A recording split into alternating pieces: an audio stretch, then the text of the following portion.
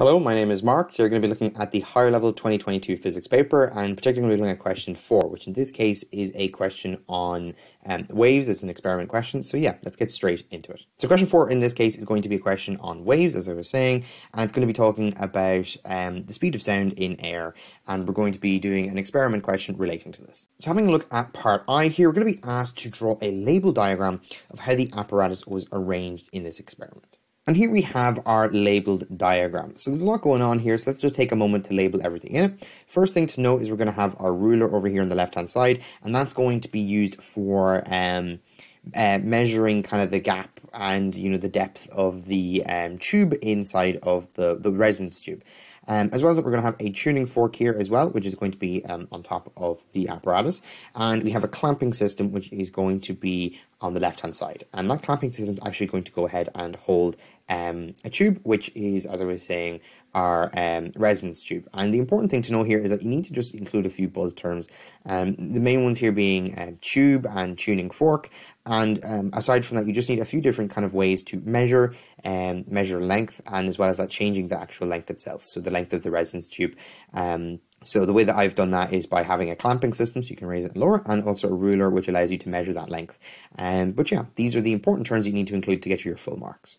And for including these terms, you're going to get a total of 12 marks, and the breakdown goes as follows. For each of these individually, you're going to get 3 marks. So you get 3 marks for saying, in this case, a ruler, which was just kind of the means of changing or measuring the length. You get 3 marks for saying a tuning fork. You get 3 marks for giving a way of changing that length, so by raising or lowering it using a clamp. And then you get another 3 marks for including your tube.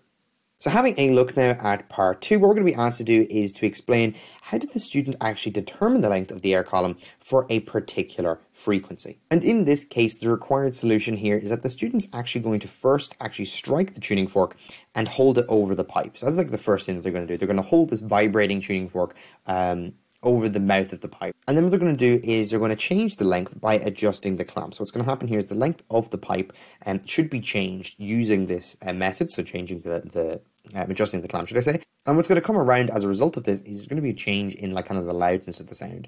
And what they're going to be looking for here is the loudest sound heard, which is the important thing to take, because that's going to be the point where resonance is occurring. And then on top of that, what's going to happen then is actually that length is going to be then measured from the open end to the closed end of the pipe. And it's going to give you that length, which is going to be done by using a ruler in this case. So this is going to be the kind of method and the system that you need to do, and need to follow in order to get your full marks for this question, but also in order to kind of determine that frequency. So there's going to be a total of 6 marks going, and I've kind of gone a little bit overboard here explaining what's going on here. I just like to include a lot of information so the examiner knows what you're talking about, but you really only need to include kind of two of any of these any 2 of these to get you your full mark. So the first one here could be very simple as just holding the tuning fork over the mouth of the pipe. That's going to get you your 3 marks. And then, the second one you could have is that you need to change and adjust the length of the pipe. So that could be your other 3 marks. Similarly, you could also mention the fact that you're doing this until the loudest sound is heard. That's another 3 marks. You could do that way. Or you could also mention, as we said at the end here, you're then going to measure the length from the closed end to the open end of the pipe. And that's another way of getting another kind of buzz term that you need to include. But either way, including any 2 of these 4 that I've written down here will get you each 3 marks. So together it'll get you a total of 6. So having a look now at part 3 here, what we're going to be seeing, or should I say what we're going to be asked to do, is to draw a graph to show the relationship between L and 1 over F. And then we're given a little note here that says the line of best fit should not go through the origin. So that's an important thing to note here. Don't try and force it to if it doesn't, because in this case we're being told that it doesn't. And that's all okay. So the first thing we're going to be doing here is we're going to need to find our values for L and 1 over F, which means that we're going to need to take the values that we have for frequency and find the reciprocal of them, and I'm going to do that in a table. And what I'm going to go ahead and do now is fill in our lengths in centimeters, which are given to us in the question. So now I have gone and plotted, or should I say drawn out all of our values for our lengths here. What we can now do is look at our values for 1 over our frequency, or the reciprocal of frequency. So basically for 1 over frequency, what we're going to do is take every value we have for our frequency and just get 1 over it. So the first value that we're going to get here for frequency, I'll just do this as an example, is going to be 256 hertz. So what we're going to do here is take 1 over 256. And if we plug this into your calculator, what you'll find that the answer is going to be 0.00 0.039. And what we're going to do here is write that into our table. Now it's completely fine you're going to have like this long decimal expansion. Now you can also kind of do this in terms of scientific notation, and you can actually make it a little easier and neater to write, which is what I'm going to be doing in the graph portion next. What I'm going to do is just write them out in full here now, and I'm just going to do this for each of the frequencies. So what I've just gone and done is fill in our table here. Now, I know it might be a little bit awkward to kind of look at them because there's a lot of zeros here, and that's completely fine.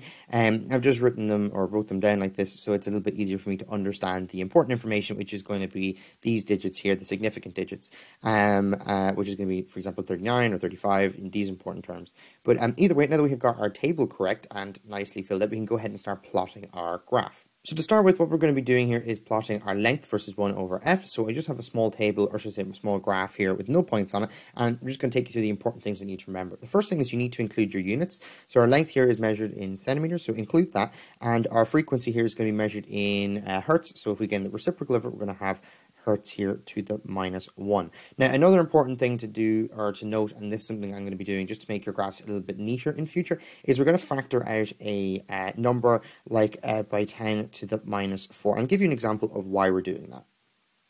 Now, if we take a look at one of the values we have for our frequency, or one of our frequencies, should I say, the first value that we actually had there was that we had 1 over 256, which is going to equal to 0.0039, which is very messy, very long, and it can be quite difficult to draw this on a graph because you're going to have like loads and loads of zeros, so we don't really want that. What we can do is actually rearrange this using scientific notation and write it as 39 by 10 to the -4. And these two things here, they're actually going to be, I'll just draw a little arrow here to symbolize it, they're actually the same, number. All I'm doing here is rewriting it in terms of the 39 to make it a little bit easier to see the important information here. So we don't really want to have all those zeros, we're just going to condense it down into this.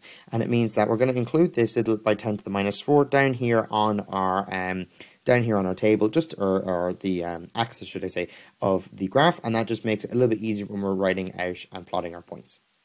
So going ahead and plotting our points here, what we're going to have is all of these points kind of forming a nice line here, and what I'm going to go ahead now and do is draw our line of best fit. So just plotting my line of best fit here in purple, what we're going to see is that actually the line does not go through the origin, which is what we were expecting, is told to us in the question that that's not the case. So yeah, let's take a look at the marks now for this question. There was a total of 12 marks going, and the breakdown goes as follows. You got 3 marks for getting your table correct, and it's important that you find those 1 over f values, so that's what we did there. So including that's very important. Building on that as well, you're also going to get 3 marks for just making sure your graph is kind of arranged in the right way, so making sure that you include the axes, making sure that they're labeled, that you include your units, and that you also have kind of like the gaps between the values on these axes to be the same. Moving on from that, you got 3 more marks for plotting the points correctly, which in this case, as we can see here by the line of best fit, we've done a pretty good job. And then on top of that, we're also going to get another 3 marks for getting your line of best fit. So having a look now at part 4 here, we're going to be moving on to a more tricky question. In this case, we're actually going to be asked to use our graph to calculate the speed of sound in air. So we have to use our graph to calculate the speed of sound in air, and that's an important thing to note here. So what we're going to be doing is breaking this down step by step and hopefully kind of explaining what's going on here. So the first thing that we're going to be doing here is actually finding the slope of our graph in the previous questions. To do that, we're going to actually be using the slope function formula, which can be found in your log tables in the coordinate geometry section. So I'm going to write that down, and then what we're going to do is plug in 2 points to get our slope of the graph. So this is going to be our formula for finding the slope of a line. In this case, it's going to be m. Our slope is going to equal to y2 minus y1 over x2 minus x1. So what we're going to do now is identify 2 points on our graph, and we're going to use them to calculate our slope here. So going back to our graph, what we're going to be doing is identifying 2 points and plugging this into our formula here. So what we're going to be having is we're going to have m is going to equal to y2 minus y1 over x2 minus x1. So let's identify 2 points.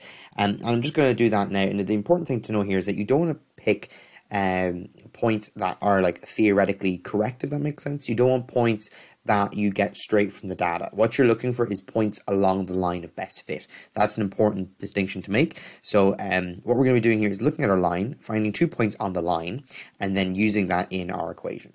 So now we have 2 points identified. The ones that I've identified here is going to be the point that we actually have the line intercepting our x-axis here. That's going to be our first point up here. And then similarly, we're going to have another point just, and that's going to be a different color, just around just right up here, and that's going to be our second point. It's this one here, and these don't have to be perfect. Obviously, there's going to be a little bit of scope here for getting a wrong answer because your line might be different depending on how you drew your graph. That's completely okay. You have a little bit of leeway here, and what we're going to do is just plug this into our equation. So what I've done here is plug in the information that we know. Now, an important distinction to make is that actually this value here on our y2, is actually going to be in meters. So over here, I've just written it in plain old coordinate form, but this is actually in terms of centimeters. So we need to go from centimeters into meters. So that's an important thing to remember here. And all I've done is plug in the rest of the information here. And what you do is if you plug this into your calculator, you're going to get a value for m, which is going to look a little bit like this. You're going to get anything in and around 79.4. So that's kind of what we got here. Now you might get something closer to 80, 85 even. That's completely okay. You have a little bit of space here to kind of get a slope that might be slightly different. Now that we have our slope though, there's going to be another key observation we have to make before we actually go ahead and find our speed of sound in air. So what I've done here is draw out a kind of like a bit of a picture showing the resonance tube itself and actually the column of air, if you will, that's going to be working here. And what we're going to see is actually there's going to be a relationship here between the length and as well as that the frequency and the wavelength. And the reason we're interested in that is because the formula that we want to use at the end of this, the formula we want to use to find the speed of sound, is going to be c is equal to f lambda, which can be found in your log table. The reason that we want to use this formula and the reason that we want to draw out this little diagram and kind of go a little bit further is because what we're trying to do is we already found the slope, which is going to give us a component, but we need to find a little bit more. And what we're going to be doing here is we don't know what f is, but we do know what our length is at any given point. And it means if we look at this diagram here, right, we're going to have a resonance tube, which is going to have a length of L. And this is something that we know.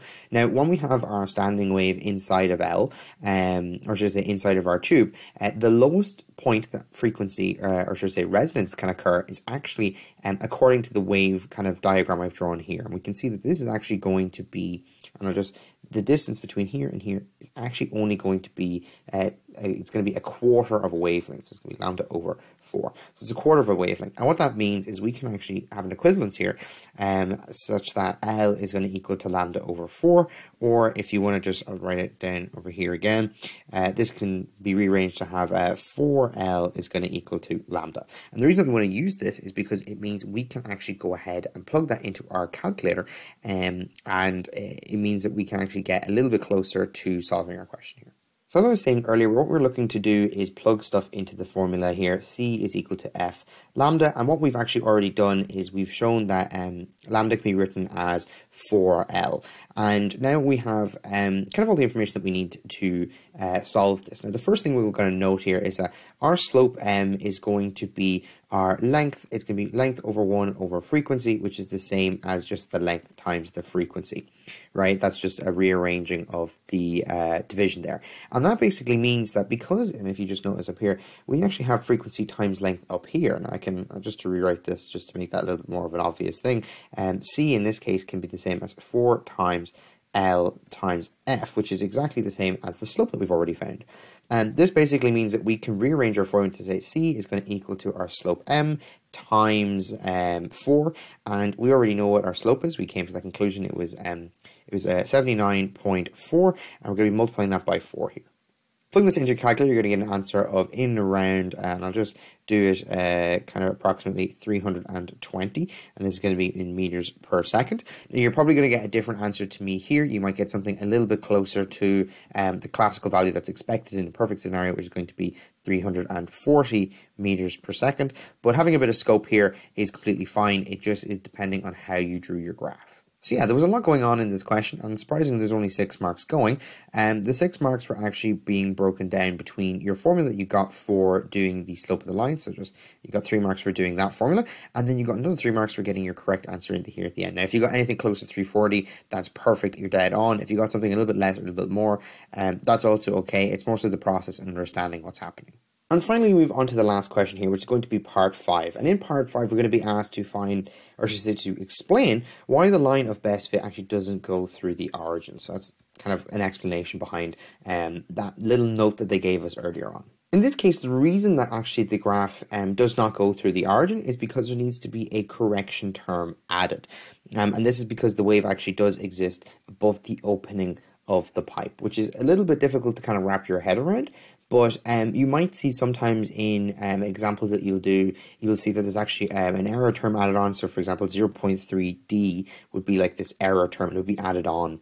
And that would kind of account for this little bit of of the fact that the wave exists above the opening of the pipe. But either way, the reason that we're actually having that, the reason that it's not going through the origin is because it is a correction that needs to be added on.